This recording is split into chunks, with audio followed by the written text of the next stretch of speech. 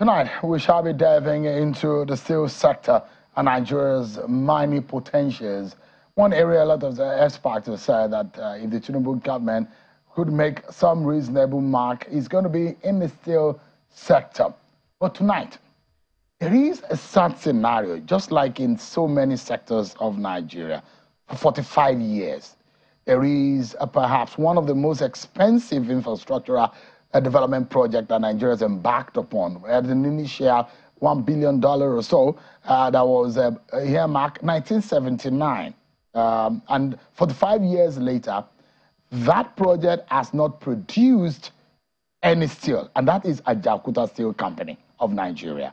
Now, it's being through several legal contract issues and several production problems. Every year, there are budget allocation to Ajaokuta, yet not a single steel has been produced out of that. Well, the Tinubu government has created the Steel Development Ministry, and they've said they are taking steel development seriously, and they're looking into reviving the Ajaokuta steel development. A lot of experts have their own issues regarding steel production, especially as it concerns Ajaokuta. Can that curse of 45 years be upturned under this government? I'm being joined tonight by the Honorable Minister of Steel Development, Prince Shoaib Abubakar Audu. He joins us live here in our studio. Thank you so much, Honorable Minister, for joining us. Thank you very much, Sean. Happy New Year to you. Thank you so much. You are in a ministry that a lot of people will say, what a ministry, in the sense that a lot of people have called Ajaokuta a cursed project. For 45 years, a lot of Nigerians who are watching, are young people who were unborn at the time, have heard about Ajaokuta. But the sad scenario and the sad story is that Nigeria has not benefited one kobo out of Ajaokuta. What exactly is the problem? Thank you very much, Sean. Happy New Year to you once again. Let me start by congratulating the President and Commander-in-Chief for the Armed Forces Remembrance Day today. A lot of Nigerian soldiers, gallant men and women, have given their lives through the Civil War, the First World War, Second World War, and all the banditry and terrorism that has been going on for the interests of Nigeria. So I want to wish Nigerians and the Armed Forces a happy Armed Forces Remembrance Day. Back to Ajaokuta, you are correct. It's been a project that has been ongoing for about 4.5 decades. 45 years. It's a difficult task that so many successive governments have failed to be able to produce steel. However, the president, as a visionary, has taken a different perspective. He understands that no nation can develop without steel. If you look at the US and the UK, they had their own industrial revolution in the early 1900s. The fact of the matter is that if we get it right, this could be the beginning of the industrial revolution in Nigeria. And Mr. President understands that under the Renewed Hope agenda.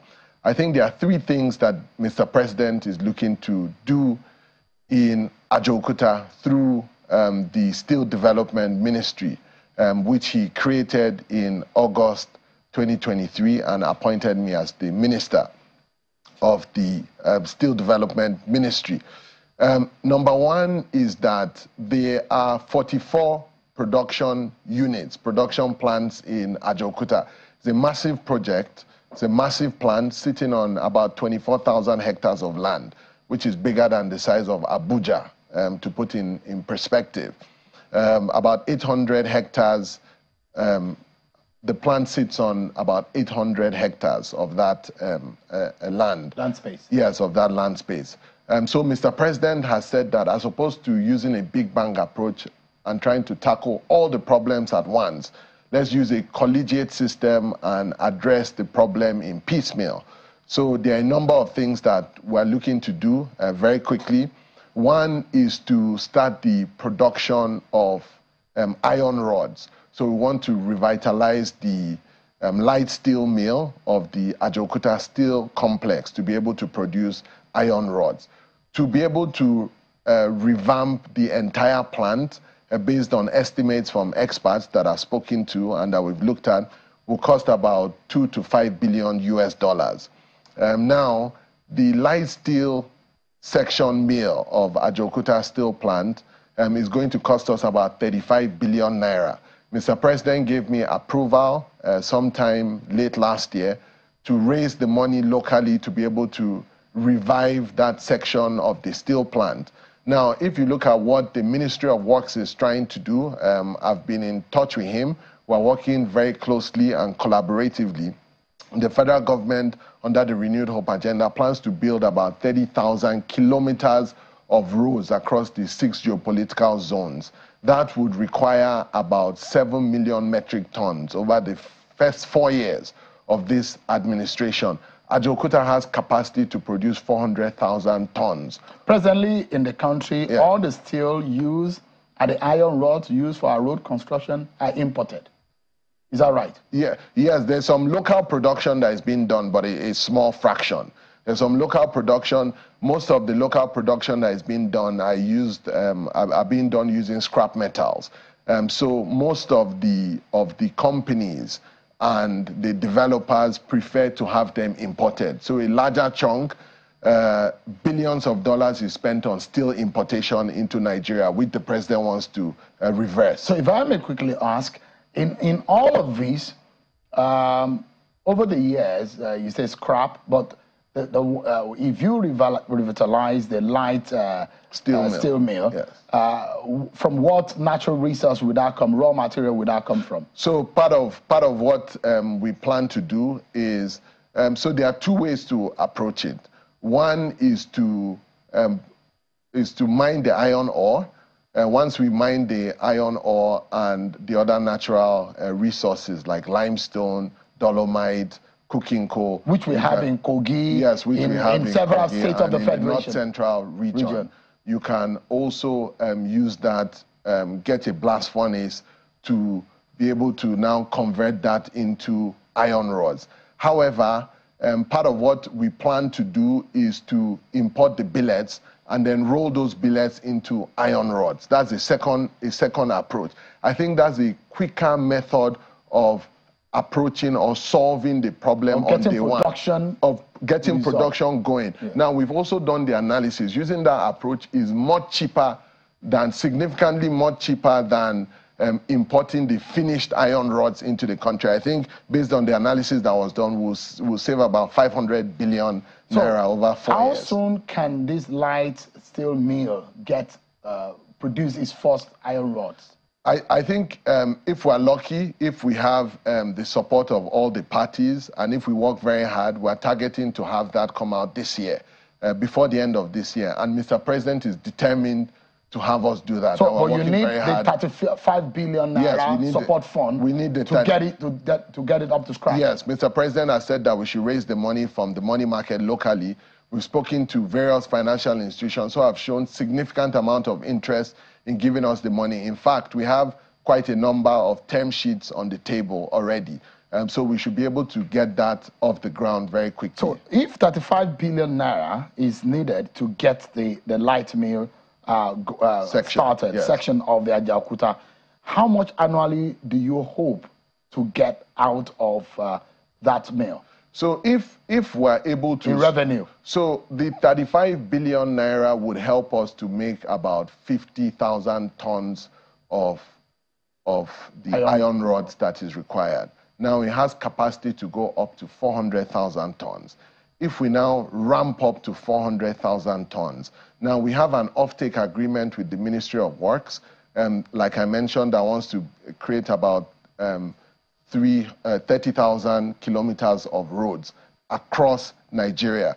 There are also other, companies that, are building bridges, state governments, companies that are building, houses and all of that needs iron rods and steel. So we think that we could generate hundreds of billions of naira in profit. In empirical terms, as a private sector person, coming from the private sector, if you are collecting a facility, credit from as a capital raise, you definitely are going to have done your mathematics in what the return on investment will be. Yes. So in actual term, if you take, let's say the mid capacity, if you produce to mid capacity, would you be meeting? What is the return on investment? What is the figure exactly that you're looking at annually? So if for this 35 billion naira worth of money that we're raising, for the 50,000 tons, by the time we sell it at the prevailing international market price, perhaps we'll sell it slightly below so that there's some spread and there's still some discount from, there's some incentive to buy from us. At that 35 billion, we should be able to make about 40 to 50 billion in terms of returns on investment. So that's about, imagine of about 10 to 15 billion in terms of the disparity between the money spent and the profit. Correct, for that 50,000 tons. However, if we ramp up to 400,000 tons, that goes significantly upwards by about 8 times or so from the numbers that is the immediate target that your ministry has. Correct. And that is what the agenda of this government is all about. Yes. But you've not told us what exactly is the problem of 45 years. What has this government identified as the problem of the 45 years old? I think part of the issue has been, there's been no political will. This is the first time in our 63-year history since independence that the federal government, that the president of the Federal Republic of Nigeria has created a steel ministry. He understands that the Industrial Revolution would hinge on the Ministry of Steel. There's been some concession arrangements that was done in the past where the concessionaires that were brought in didn't have the competence and the skill required to be able to carry out the job. So those were some of the challenges.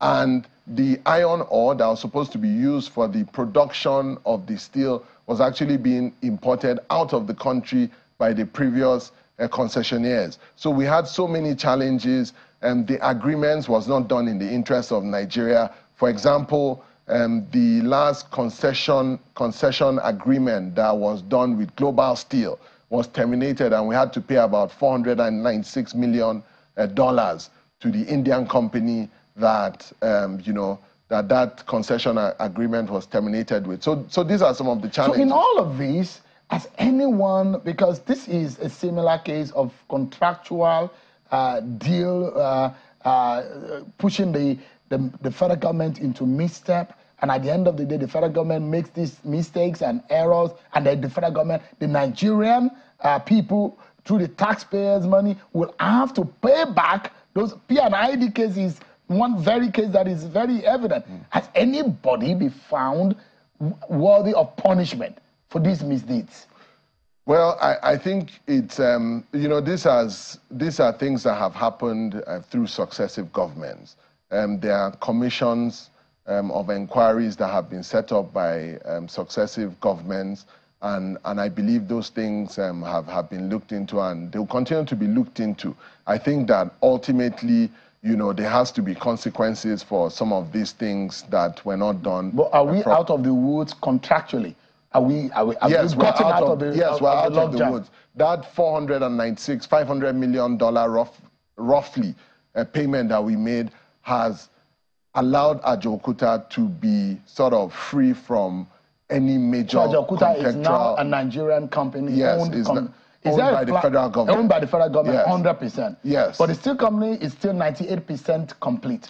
It was 98% complete by the early 90s, by 1994. However, the technology has not been updated.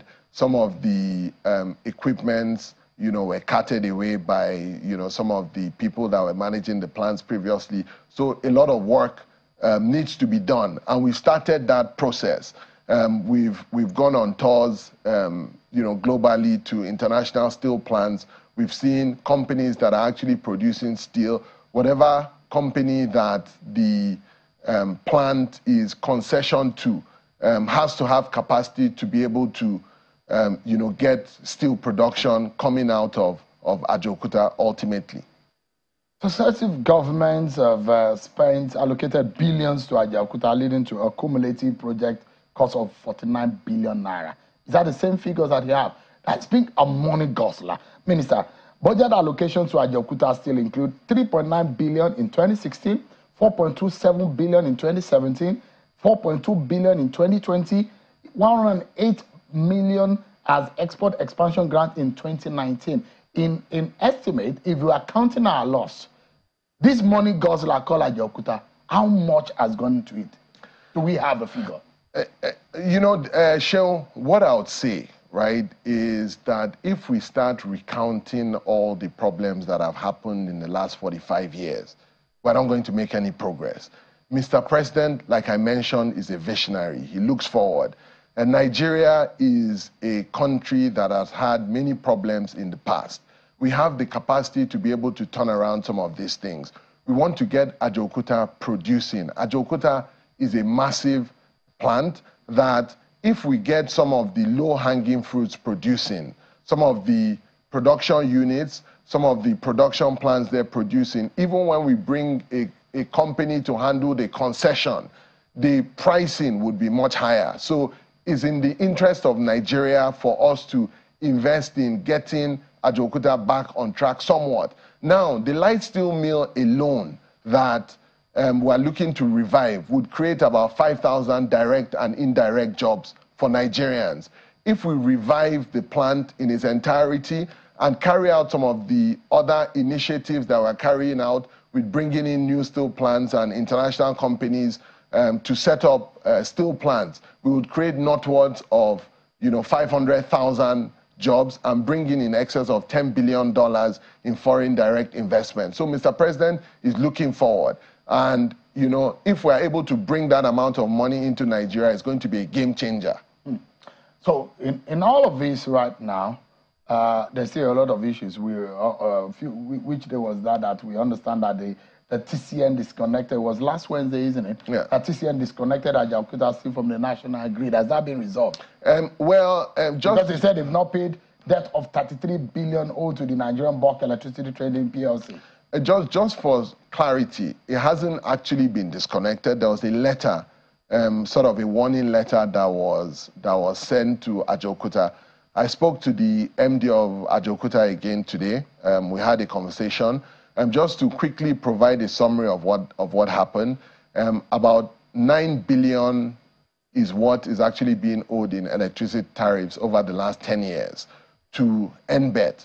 Now, the interest element on that 9 billion is about 24 billion. What were they using the light for, the electricity, since they were producing nothing? Well, it's not that they were producing nothing. It's a massive... Did they produce anything? Yeah. They had some concessionaires in there that were managing the plant, and some production activities was happening on a small scale, not on a large scale. What were they producing? So they tried to, for example, the engineering workshop, was being used to produce some plates and all of that. They had produced some rebars previously in the past and things like that. On a small scale. It wasn't they were done, just running whatever. Well, on a just to do some activities that are largely irrelevant to the global picture. Yeah, I won't say irrelevant, but on a small scale that is not significant enough to impact the big picture. And they've accrued this kind of debt. And they are unable to pay it. And they've been unable to pay it so far.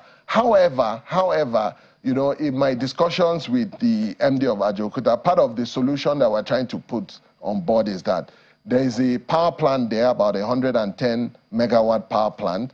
We need to do some financial engineering to be able to resolve the problem. So part of what we're going to do is to reach a PPP partnership. That's part of what we're thinking about, to do a public-private partnership to be able to do that on the power plant. If we're able to do that on the power plant and hand it over to a private company that pays us some significant amount of money, we can now use that to pay most of the debt, if not all of the debt, and still have some money accrued to Ajaokuta. So some financial engineering and thinking outside the box is what is required to solve the problem. So by December this year, Honorable Minister, if I call you back onto this program, you should be able to report to Nigerians that we are producing from the light mill. Absolutely. That is a promise to Nigerians. If we have the support of, Nigerians. But no, look at the camera. Yes. Look, you are looking straight into the camera, and you're talking to Nigerians. Yes. If you make this promise tonight, today is the 15th day of January, and the Tinubu government, under your leadership in the Ministry of State Development, is making promise to Nigerians that the curse of 45 years will be broken this year by the Tinubu government by you getting up to scratch and producing steel from Ajaokuta. Yes, is that a promise? Yes, that's the plan. But I want you to, I always believe in under-promising and over-delivering. So part of what I don't want us to put a specific, timeline to say Nigerians work. What I'm trying to tell you is that we're doing everything humanly possible, and we're poised to produce steel in the form of iron rods from Ajaokuta before the end of the year. We should hold you accountable to yes. And you can hold me accountable and to wish that. you the very best. Yes. To the interest of Nigeria, yes. If this works, there's been a lot of disappointment over the years. And if this happens, it will be a plus to Nigerians, not only to this government, but to Nigerians, because Nigerians are supposed to be the one to benefit. There's been failures for 45 years. If that is broken, it will be good news. But then, we understand now that there is a plan to start another company, a steel company, from the scratch. Now, there are those who have their fears.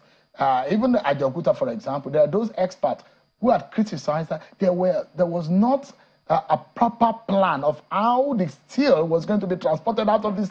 Steel is a heavy commodity when it's produced.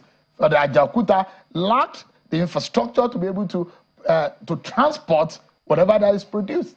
Have you been able to resolve that? Yes. So let me just touch quickly and address the issue on Ajaokuta, and then I'll talk about the new steel companies that are looking to come into Nigeria. In terms of Ajaokuta, part of what we're doing, in addition to restarting the light steel mill, is we want to produce military hardwares in Ajaokuta steel. I've been working very closely with the Minister of Defense, Alhaji Badaru, and the Minister of Works, Senator Umahi, to work hand in hand to produce iron rods in Ajaokuta and to produce military hardware capabilities in Ajaokuta, whether it's helmets, whether it's bullets, whether it's vests, whether it's parts for tanks and ships and all of those things, or rifles, ammunitions. We have capacity to be able to do all of that. So part of what we're going to do is that once we raise this money and start on a small scale and show a proof of concept, then we can then ramp up. For the military hardware capacity, we're going to restart the engineering workshop in Ajaokuta to be able to get it back on track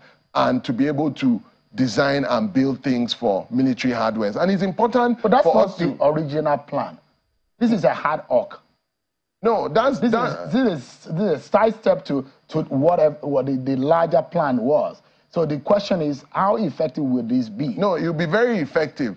It's not, is like I mentioned because earlier. You're using it for what it wasn't designed for. No, it was. Initially. It was designed. I mean, it's still steel. It's still steel production in one way, form, shape, or the other. There are multiple ways to skin a cat. It's not just one size fits approach for everything. So part of what we're doing, like I mentioned, is we're thinking outside the box. We're being innovative. We're looking at solutions that will serve Nigerians and ensure that we implement the renewed hope agenda of Mr. President. If we're able to do that, we'll create tens of thousands and hundreds of thousands of jobs for Nigerians. Tax payments will be significantly more, employment opportunities, the industry would now be robust, we'll turn it around and create a new life and breathe a new life into the steel industry, something that hasn't been done since independence. We've never had a steel ministry, for over 60 years of our independence. This is the first time the president has done that. So this new idea of creating a brand new steel company, you've gone to China on a road show. Yes. But in all of this, why create a new steel company when you have one that is nearly moribund for 45 years? You're trying to restart anyways. You can use multiple approaches. You don't have to only use one approach. And steel production is never enough for a country like Nigeria. Mr. President wants Nigeria to be the China of Africa. A country that has... That's Tinubu's plan. Yes, that's Tinubu's plan, yes. That Nigeria will be the China of the continent. When I say China of the continent, in the sense I mean of production. In sense of industrial development. industrial development, industrial production, you know, the growth of the economy, the size of the economy. He wants the economy to grow to $1 trillion by the end of his second term in 2031. He wants to create 80 million jobs by the end of 2031. He has big plans for Nigeria. And part of the implementation process of those massive plans is through the steel ministry, which is why we've gone to China. We've met with the senior executives of the Luan Steel Group, the group chairman, the group chief executive officer. They've committed to come to Nigeria. They are coming to Nigeria after the Chinese New Year. They are willing and able, and they've committed to investing billions of dollars in setting up a new steel plant. Part of what I have to do as the Ministry of Steel is to be able to start to do the groundwork in terms of finding land, finding a place that has capacity in terms of, you know, in terms of a deep sea port, in terms of availability of gas, in terms of all the relevant facilities to be able to move the heavy facilities as well. You mentioned the heavy facilities in Ajaokuta. I wanted to mention that in Ajaokuta, there's a rail line, you know, that takes us, you know, from Ajaokuta all the way to Itakpe and even beyond that to Alaja in Delta State. Is that completed now? Yes, is it a cargo? Is it a cargo? Is it an industrial rail? Yes. That can carry the capacity of the commodity that it's going to be produced? Yes, correct. That's what it is. It's an industrial scale, and we can build multiple more plants because Nigerians are hungry for job opportunities. There are tens of millions of Nigerians without job, which Mr. President wants to address and wants to get a massive amount of Nigerians employed within the next 4 to 8 years. And he's poised to do it, and will do it by the special grace of God, because he has the right team in place. We're having the right conversations, we're having the right energy, we're having the right conversations. So the Chinese company is coming to invest in Nigeria. The Indian company, Jindal Steel, is also coming to Nigeria. They've committed to invest $5 billion at the sidelines of the G20 meeting in September 2023, which Mr. President attended in Delhi, India. I've met with their representatives in Nigeria, and they've committed and they've shown me their level of seriousness. You know, we're looking at various locations for both the Chinese and Indian companies. It may be somewhere, it could be through an acquisition of an existing plant, like in Alaja, the Delta Steel. It could be a greenfield location, like in Akwa Ibom, or, you know, somewhere in the southwest, like in Ogun State. There are various options that we're looking at on the table. It's not just Ajaokuta. We can solve Ajaokuta while creating other opportunities for the government, because Mr. President is hell-bent and is determined to industrialize Nigeria. So, but it may not be, those two other companies from the Indian and the Chinese perspective may not be in the capacity of Ajaokuta. Because Ajaokuta was created to be the largest in sub-Saharan Africa. But I mean, yes, those Chinese people. For example, when we went to China, the companies that the Luan Steel Group, their companies has a potential of producing about 20 million metric tons of steel. Ajaokuta has a capacity. Ajaokuta was designed to produce 1.3 million metric tons of steel in year one, which would double to 3.6 million metric tons. So the Chinese and the Indians could well create a steel company that could be bigger than Ajaokuta, potentially. The issue of banditry, yes, and the nexus with mining in this country, are you worried about it? Yes, it's a big worry, it's a big concern. But before I talk to that now, one thing I wanted to mention is that if you look at the combined projects and pipelines that we have, including the Chinese investments from Luan Steel Group, the Indian investments from Jindal Steel, the potential concessions of Ajaokuta, together with the iron rod production and the production of military hardware, we could bring in excess, we're poised to bring in excess of $10 billion US into Nigeria, which I mentioned earlier. And that's FDI. Yes, FDI, foreign direct investment. So you're planning to concession Ajaokuta? It's something that is on the table. we're looking at all options Government to has resolve failed the over the problem. years, so no one will think that the government will be able to be reasonable enough to be able to run Ajaokuta going forward. I mean, there are those who will say PPP will be the way to go. Put it in private hands and make them accountable to plow the money from the portion for the Nigerian people to go back into the Nigerian purse. Yes, but the concession would also be concession to a private company that has the capacity and skill set for steel production, right? So the government is going to take their hands off it, although government will ultimately still have a residual stake in the plant. Yes. All right, quickly, I asked about mining and banditry. Yes, so in terms of the mining and the banditry, it's a concern. There's some, I even received a letter from one of the MDs of one of my agencies today in Niamco that he was concerned about some banditry and some illegal mining that was even taking place at some of our government-owned properties and government-owned production plants in Itakpe, in Kogi State, and the likes. Mr. President is very concerned about that. There was a report that came out recently that Mr. President is setting up some special police units to focus on, illegal mining and some illegal activities that have been taking place. I believe the President is very serious about that. Once those types of measures are put in place, and those are the types of measures that we need to resolve the problem. And Mr. President is very determined to fix Nigeria. Does this government think that there is a reason linked to the mining and why banditry is on the rise? There are those who will say some of the high and powerful are connected to this issue just to exploit mining processes. Do you think so? Well, it's a complicated process, right? And I don't want to speak too much on that because these are security issues.